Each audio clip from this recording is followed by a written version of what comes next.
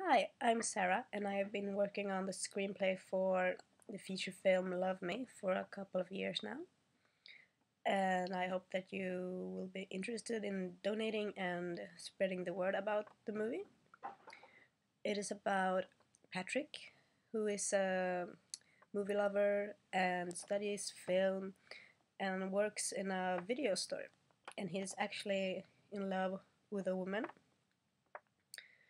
and he works at the store almost every day, but he gets bullied by a couple of people, few guys, few girls, a group of people.